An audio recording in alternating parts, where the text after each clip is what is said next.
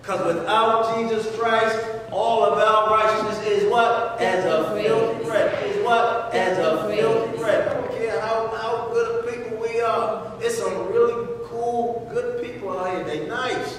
That's why a lot of people, even I've heard some Christians say, do you honestly, I've heard Christians say it just like this. Do you honestly believe that Jesus is the only way to heaven? You honestly believe that? Come on now, there's got to be another. What about those people that never knew him? What about that? Listen, God knows, and I asked God about that many years. And God had to, finally, he answered me back. I asked him many years, and finally he answered me. And he said, I am a just God. I know the hearts of man. In other words, God knows just how to judge every human being who never got a chance to know him. He knows their hearts. He knows if they would have known him, and he knows if they would have rejected him. And all of those that would have received him, he's going to receive them. And all those that would have rejected him, he's going to reject them. So he got that all under control. But I'll tell you what, if you hear about him and you reject him, and you know you had the opportunity to get him, that's going to be on the individual that done that. It's going to be on them. And so I've heard Christians say, do you really believe that that's the only way? That is the only way. Yeah, I don't believe that no more. I don't believe it no more. Well, I'm not going to argue with you. But I'm going to tell you this. You better hope that you really say. I hope you really say. Because if you doubting the word of God, and that's what we talking about, them false teachers. Because I see you, Reverend. Them false teachers, that's how people get that stuff in their head. Because they heard some false teacher that put that bad seed in their mind that made them believe that God will accept everybody just any kind of way, regardless whether they accept them or not. There's no such thing as hell. All that's just propaganda stuff to keep control over people, and that's all it is. Don't believe that nonsense? Yes, sir. No, you were saying how God judges the heart in me. And it led me to Hebrews 4:12. And when you look at it, it says, for the word of God is quick, powerful, and sharper than any two-edged sword, piercing even to the dividing asunder of soul and spirit, and the joints and marrow, and the discerner of thoughts and intents of the heart. So he makes it all the way down to the very... There's nothing that he going to miss. Can't even like you said, even with the intents. Nothing he going to miss. And that's deep. And like I said, because, and like I said, I've really had this conversation with God a long time. It took for years for him to answer me. And the way he answered me was like, I'm frustrated with you. That's how he answered me, like, I'm frustrated with you. You know, because I was like, at different times, I was like, God, I don't understand.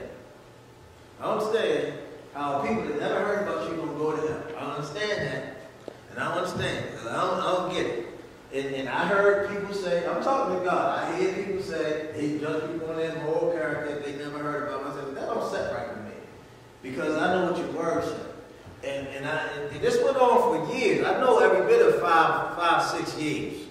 For real. Just sparingly at different points asking God. And he finally answered me. And he asked me just like I said, just like this. He said, I know the hearts of man. I am a just God. And when he spoke, all the lights went on. I'm like, wow, no wonder you're angry with me because it's right there in your word. You know the hearts of man. You discern the hearts of man. But I just didn't get it. But when he said it, I got it. And so I know, and I try to let everybody else know. When I teach people, talk to people, God knows the hearts of man. And when people tell me, and they out there just living all reckless and crazy, and the first thing they say, God knows my heart. But I tell them, I say, that's the scary part. He do know your heart. Then they get quiet and look at you. Because he do know our hearts. He knows our hearts better than we know ourselves. Because a lot of times we don't even know what's in our heart until we come under certain circumstances. And then we find out, oh, I didn't know that was in me. And I like to tell people this, that all 10 of those are in every one of us. We just not prone to do all of them. But it's in every one of us. All 10 of them. Amen? Amen. Amen. He says that I might know him and the power of what? His resurrection and the fellowship of what? His suffering, being made what? Conformable unto his death. If by means I might attain unto the resurrection of the dead. Now, Paul is saying, I suffer for Christ. I want to suffer for him. I want to know him. I want to know him better than I know anything else. Because I want to know him in such a way that this relationship that I have with him is so deep that I'm right there next to him. I'm right there next to him. He says that I might know him and the power of his resurrection. I want to know him in that type of power. In that type of power that I know that he got up from the grave, and that I know that if I even speak to somebody, that they can get up from the grave, and I know that when I die, I'm going to get up from the grave too. Now, Paul had such a faith. He had such a faith that I believe that if Paul would have said, God, rain fire down on him, I believe that God would have done it. But with that type of authority comes much responsibility. And then that's why everybody don't have that type of authority, because people would abuse that responsibility and authority. And just think about it. Just think about it. If we had that type of relationship with God, that if we speak anything, and some of us got some relationships with God, we say it, we know it's going to come to pass because God has spoken to us, and we speak it out of our mouth, we know it's going to come to pass. But I'm talking about the type of relationship with God that God honor you just by doing it, just because you say it. Everybody can handle it. Just think about it. How many times have people made you mad and you like, be gone? Can you imagine how many people would have been out of our lives, off the face of the earth, even within our own family, they'd be gone. You know, even your own spouse, after they're gone, you'd be like, whoop. Can you bring them back? Like, we ain't going to be playing these games. You ain't going to be up and down. We ain't going to be doing that. You understand? You ain't going to be asking for them to die and asking for them to resurrect. Then they come back and say, now, see what just happened? See what you just laughed? So we would abuse that. So God don't give that type of authority to everyone. But Paul wanted that type of authority so that he could please Christ. And so he wanted to know him in every way. Now a lot of us want to know God's power. A lot of us don't mind knowing his resurrection. A lot of us don't mind being in fellowship with him. But don't nobody want that suffering. The suffering, he even wanted to know the sufferings. Being made conformable unto his death. I'm going to tell you this. I don't like suffering. I like to be honest. I like to tell the truth. I don't like suffering. I don't. I got high tolerance to pain. I really do. I can be hurting. My body can be hurting. Don't nobody know I'm hurting but me. I know I'm hurting. I know I done tore some stuff and sprained some stuff. I know one time I tore my Achilles. Been up here in the pulpit while the preacher was preaching and was listening to the preacher. Said, I ain't going to miss this message. But as soon as I finish, I'm going to the hospital. Because my Achilles is tearing me up. Tearing me up. I did that work some years ago. Teaching defensive tactics. Turned around on the mat. Sprained my ankle. They didn't even know it. I went the whole rest of that day teaching them how you got to do this. I made little small steps. You got to do that. You got to do that. Yeah, come on. I said, come on, let me show you this. Show them without a bunch of movement. I let them go out for lunch. And by the time they came back, I was already back. So they didn't see me a lot of movement. Because I didn't want the students to know that I was injured. But after that day was over, When they were left, I got in my car and drove straight to Sinai. The next day came back with a wrapped leg and crutches. They like, you hurt yourself at home? I said, no, I actually hurt myself yesterday here. They said, I said, no, I didn't. So I have a high tolerance to pain, but I don't like suffering. Physical pain, mental, spiritual, emotional pain is a whole lot different. Physical pain, we can get past physical pain sometimes because we know that there are a lot of sedatives and things that can kill that pain. But this is mental, emotional pain, while people try to take stuff to drown it out, only thing that can really fix that is spiritual being Jesus Christ. Other than that, all the psychologists, psychiatrists, counselors in the world can't heal you of your emotional pain. We can teach you how to get there to heal. We can show you a pathway, but the one that can really do it is Jesus Christ. Yes, ma'am. The worst hurt to me is for somebody to take your good intentions from that. Yes. That's like a hurt that is like. It was all meant for good, and then they took it and twisted it all up on you. Yeah, that can really hurt. Because you're constantly trying to prove why that you didn't mean it that way, and then after a while you're like, you know what? I can't make you. But the thing about it, it'd be fine if they would leave it with them. But no, they don't leave it with them. They go and tell everybody else. And then other people looking at you like you're crazy. And you like, you don't even know what's going on. You don't even know what happened. And you looking at me like I did something wrong. You don't even know what's going on. And then when if you try to explain yourself, don't nobody want to hear. Don't nobody want to hear. So you're like, all right, let me just suck this up. Suck this up. And a lot of us have been there. That's a beast. Yes. My God heard to my sister. Yes. Amen. Amen. Not as though I had already attained, because he was like, no, look, I haven't gotten this thing yet. He said, but either were already perfect.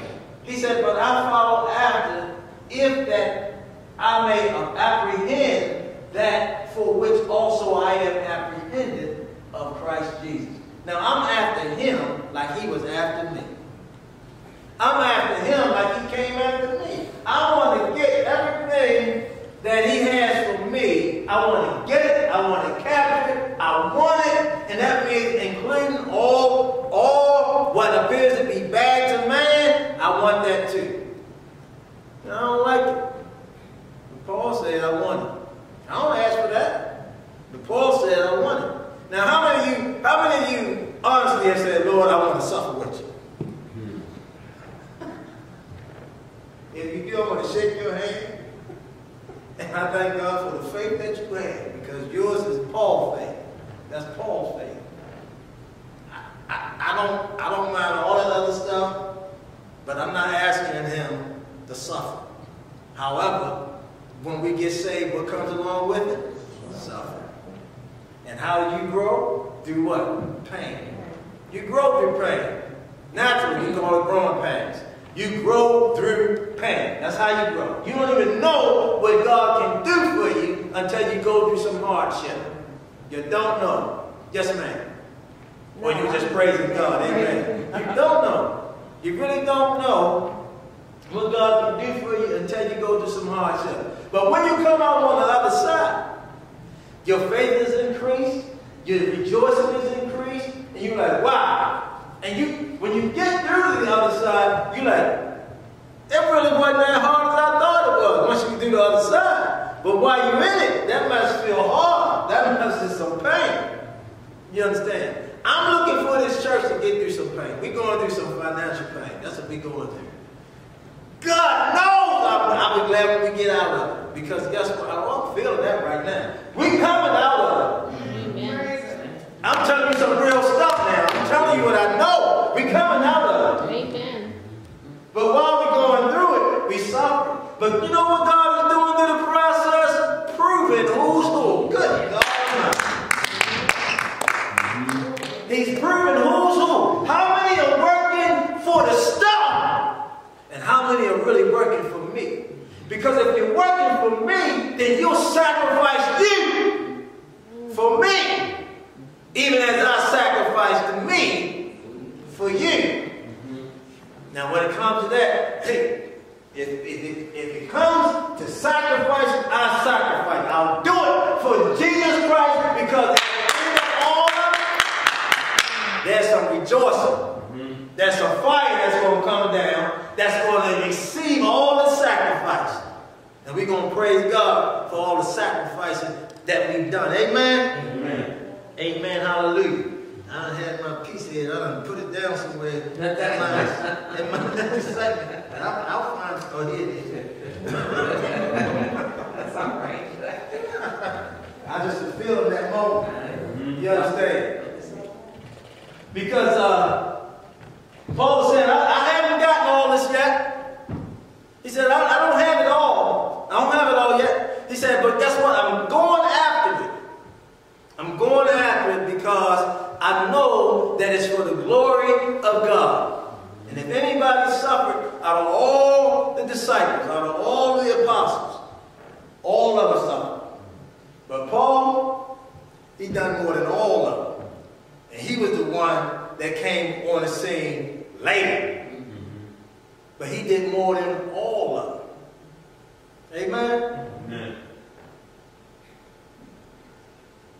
Brethren, I count not myself to have apprehended, but this one thing I do, forgetting those things which are behind me, and reaching forth unto those things which are before me. I press toward the mark for the prize of the high calling of God in Christ Jesus. Now, I've heard people say, and I don't know, maybe some of you are like this, but I'm just saying, I've heard people say, if I could just go back and do this all over again. I wish I was this age again so I could do things just a little bit different. I wish I could do things like that. I'm not like that. I'm not, but I know people that are like that. I hear people talk like that. If I could go back to such and such, I would do such and such a little different. I would do such and such. I might have done things a little different, but I have no desire to go back. None. What was back there was back there. I got what I got from it. I learned what I learned from it. I suffered what I suffered from it. And I don't want to go back there no more. None. See, people say, well, I got regrets. Well, it ain't no regret to me. I'm not glad about everything that I've done, but guess what? I'm glad I did what I did because I learned what I learned by doing what I did. Had I not done what I've done, I might not have learned what I learned. You understand? Amen. Amen. Now, I don't want to go back there and do none of it all over again. Would I have done things different? Yes. But is my mind back there? No. You know why? Forgetting those things that what? Are behind and pressing forward. I'm trying to get to the Lord. That's what I'm trying to get to. What I did, what we done, the good and the bad, is back there. Can't go back there. A lot of people stay back there. Oh, I remember when we used to do this. Oh, it's such a hot. Oh. Well, that's good. That was good. Let's get a high time in the future and stop worrying about the high time in the past, because that's left behind. Amen? And that's what people need to do. This was Paul saying. All that's back there. I'm pressing toward a prize. That's a high calling of God in Christ Jesus. I want everything that God has for me up there and here that He has for me, because I'm pressing to win Him. He's what I'm going after. Once I reach that, then I've accomplished everything. I can leave here, take flight. Amen? Amen. Contrary as it seems, most human beings don't want to leave this body. I ain't trying to leave mine real soon. But when it's time to go, for real, I'm up out of here. I don't want to hang around. I love my wife. I love my children. Love my grand. I don't know if I'll have more than one at that time. I don't know. Might be tomorrow. I don't know. I'm not speaking it, but I don't know. But if I was to go, love you, baby. You got something to tell you got enough money from insurance. She's like, oh, go over there.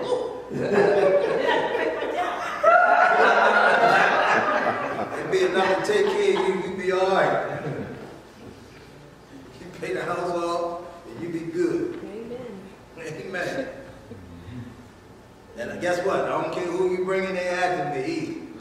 Now, if it's the other way around, she gonna be trying to come out of heaven. Huh? You gotta get up and get out of here.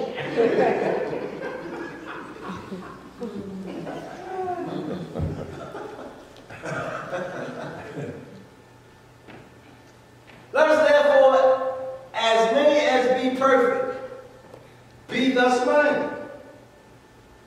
Be thus minded. And if anything ye be otherwise minded, God shall reveal even this unto you.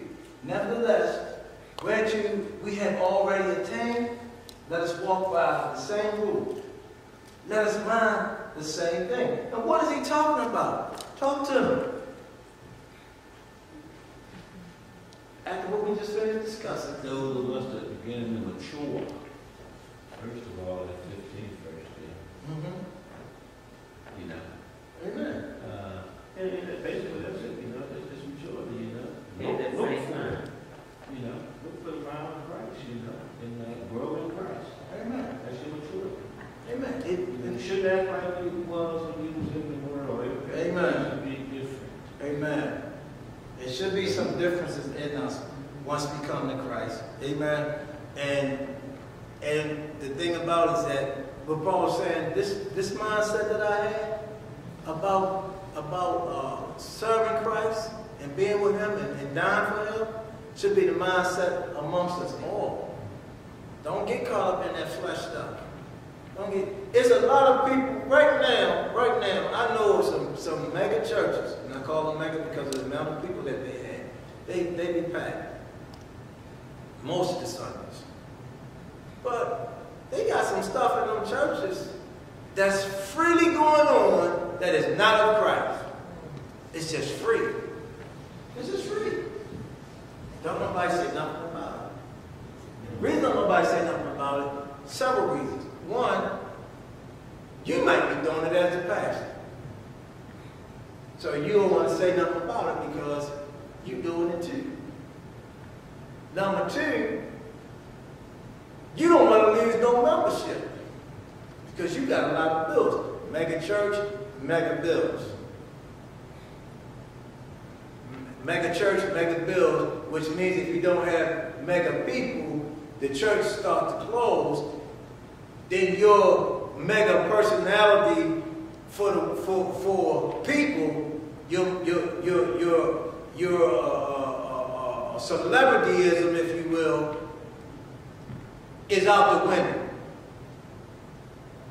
But I know some other preachers that you would think that they had mega churches,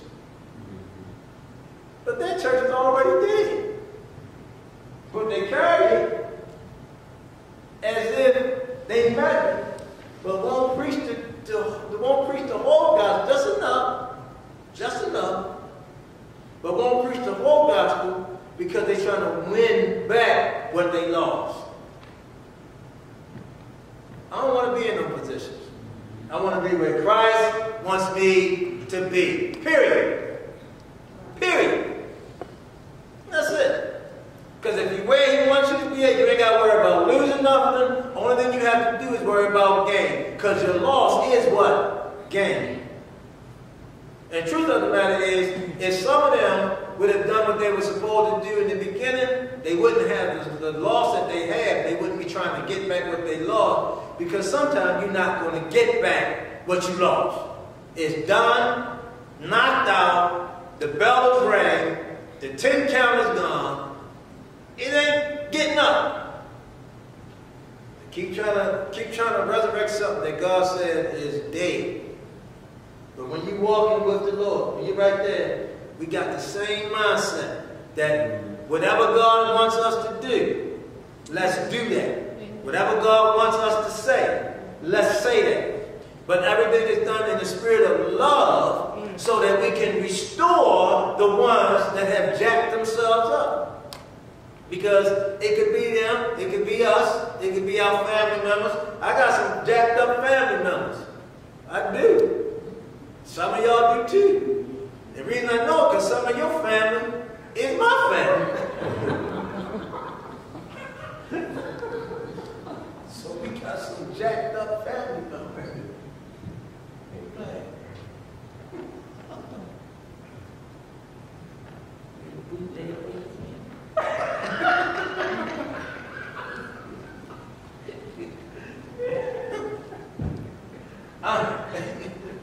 I just want to, and I'm talking for us, I just want to please Christ.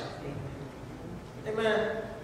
I don't want to teach you nothing wrong, because I understand that for every person that teaches God's people wrong things, that much more is going to be added to their judgment. You understand? I don't want to mistakenly teach you anything wrong. Because even if I do that, God still is holding me accountable, because I'm supposed to make sure that I check it before I put it out there. Amen? So I don't want to be that false teacher. And we need to beware of them, because they're everywhere. And unless you know the word, the false teacher can spin you, and you can know the word, and if you're not careful, the false teacher will jack your head up. I remember I thought a few days ago, when I was in seminary, we had this guy come in and sit in the class. I don't know who he was. I know what he looked like, but I don't know who he was. And when I got there, class hadn't really started yet. It was getting ready to start. When I got there, and he was already sitting there, and he was asking some of the students that was already in there questions. And he was asking questions. They were looking all baffled when I came in. You know, the instructor hadn't got there yet, and they were looking all baffled. And I saw him look like he was taking charge of stuff. And I sat down. And then when he started asking questions, I started answering his questions. But I was answering his questions with confidence, and then letting them know, who are you? The way I was answering, who are you? After a while, he got up and left. Because I'm like, you coming in here with this, you a wolf in sheep clothing. You were able to slip into class, and the instructor didn't see you come in here, and then you in here with these students in here, some of them not really sure what they doing, and you come in here with that nonsense, asking questions, and they don't even know what to say. I mean, one of the questions he asked, he said the Bible is full of metaphors. Y'all know what metaphors are? They all looking at him like, I said, yeah, they're like symbols. That's what metaphors are. Like symbols, they represent. You're like, yeah. He said, they're full of them. I said, yeah, but some of them not metaphors. Some of them are what they mean. But it's full of metaphors. I said, yeah. But not all of them. The thing is, we have to recognize false teachers. Maybe about a year ago, I think Reverend Thornton was teaching. Reverend Bowden was up here. Some guy came in, got real loud about the Hebrews, the African Americans, we the original Hebrews and all that. I'm not debating all that. You understand? Because it's some truth to a whole lot of stuff. But not all of us are original Hebrews. You can bet that too. Not all of us. Some of us is from some other stuff. It ain't Hebrew either. It's heathen. And Reverend Bowden said, it ain't you, brother. It ain't you. I think Dorrington said some stuff to him. You remember what I'm talking about? Yeah, I just, he was trying to take over the class. Right, and y'all checked him. Yeah, it's like, hey, I'm very versed in that, but right now we're talking about this. But I was, like you were saying, I was just thinking, if you don't study your Bible, a false teacher is not always going to be like the African said, dig a ditch and go in there. Sometimes they weave cotton and polyester together, and if you don't know the word, they'll have you so mixed up. Lost. That's why it's so important. I remember I heard a good pastor friend of mine was like, hey, if we're not having church, hey, go visit. But I really mean, it's not like I'm trying to control the people, but if you're not versed in His Word, you go out there and some pastor tickle your ear and you leave in the church.